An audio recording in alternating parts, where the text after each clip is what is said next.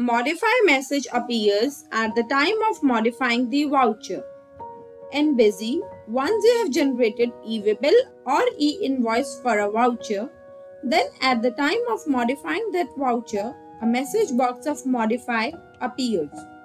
Let us see when this message box appears and what action to be taken in that situation.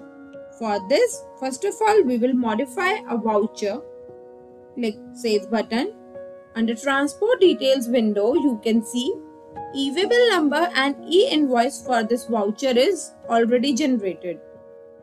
Click OK button.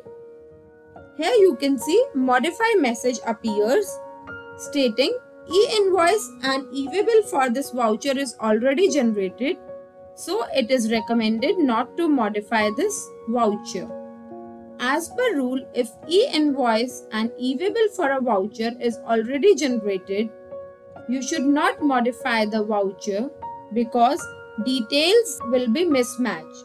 This, on generating E-Invoice and E-Way Bill, details of the voucher is uploaded on the portal, and on modifying the voucher, details will be mismatched as appearing in your books and as appearing on the portal.